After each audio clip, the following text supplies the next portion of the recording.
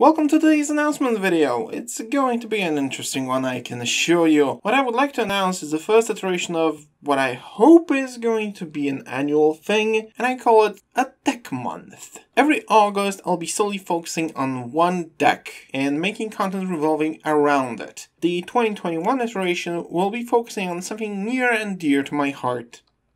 Red Eyes. What is the plan for the deck month, you might wonder? There will be 3 uploads per week as per usual, starting on the 2nd and finishing on the 27th, with a stream each Sunday as per usual. The schedule for the Red Eyes month is now seen on screen.